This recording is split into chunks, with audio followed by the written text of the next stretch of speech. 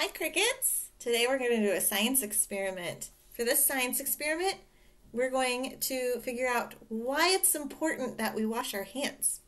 You need a bowl of water, some pepper, and some dish soap. I'm going to pour the dish soap into this little bowl I have right here. You don't need very much, just a tiny bit. And then I'm going to take my pepper and I'm going to sprinkle it into the water, like that.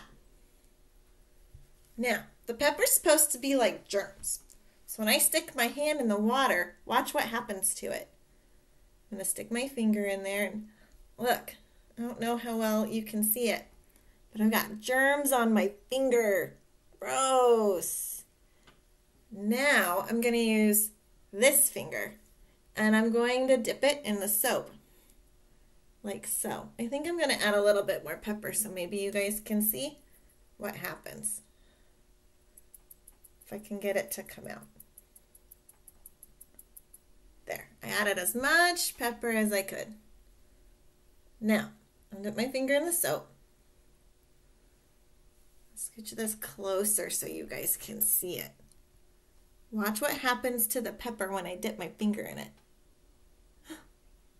Whoa, did you see that?